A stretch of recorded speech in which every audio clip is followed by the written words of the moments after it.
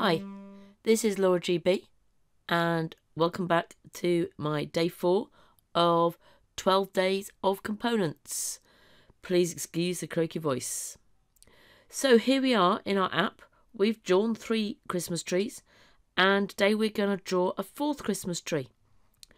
So we're going to go to components and I'm again going to take the day 3 Christmas tree, click on the 3 dots, and I'm going to duplicate that component. And if I expand it up, there we are, we have a timer and a tree. So this time, what we're going to do is we're going to add something to the SVG, which allows a rotation of that star at the top.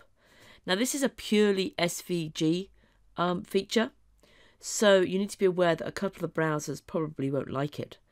But Edge and Chrome both do. So here is our SVG code. And we've got our path at the top here that does the tree. We've got all our baubles, which we changed the colours of yesterday. And today we're going to have a look at the star. Now I went for a very basic colour last time of a very simple yellow. I'm going to darken that just a little bit, just so we can see what colour we're going to be using. So I'm just going to put in a different colour into there. And if we now look at our, there we go, it's a slightly more golden colour rather than bright yellow. So inside our group, so this group here, we're going to put in an extra piece of SVG. And if you put it inside the group, it'll apply to the whole group. So what we're going to put into here is what's called an animate transform. What you need to be careful of is that this code is written in what's called XML, and XML is case sensitive. So you've got to get these things right. So the animate transform and the attribute name is transform. Okay, so this is an XML language, so when it comes to the attribute type, it's not really that surprising that it's coming up with, this is an XML type. Okay, and what we're going to do is we're going to rotate. Okay, and what it does is it asks you, where are you rotating from? So the first number in your from is what degrees. So if you remember back to your school days, circles have 360 degrees and 0 is up there at the top like on a clock face. And I'm going to go with, and then we have to put in where the middle of that rotation is going to be. So, oh, can't see the star because it's all been put in there. But the middle of our star, so the star, the first number is the X number, well, it's halfway across, so that's 50. And our star is 20 tall. You could tell that from up here by the 20s that are in here. But by playing around, I worked out it's 20 tall.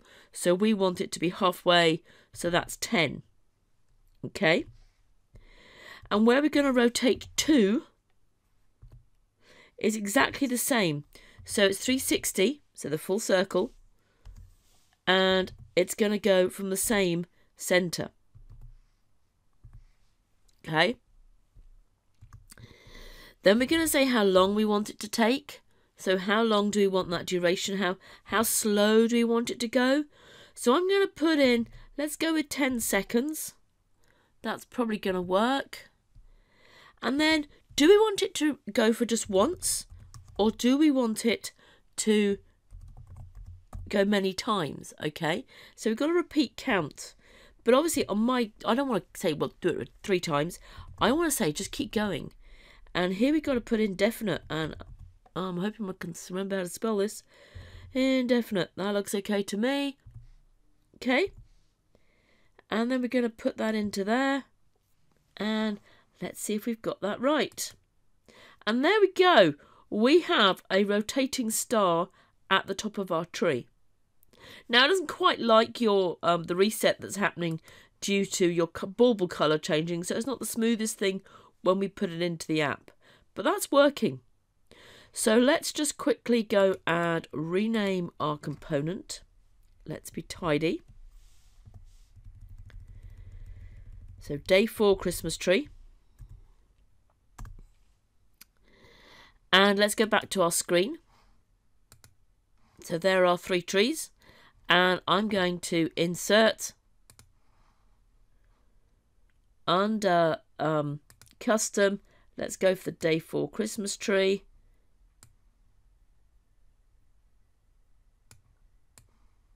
Resize it to kind of be the same size as the others.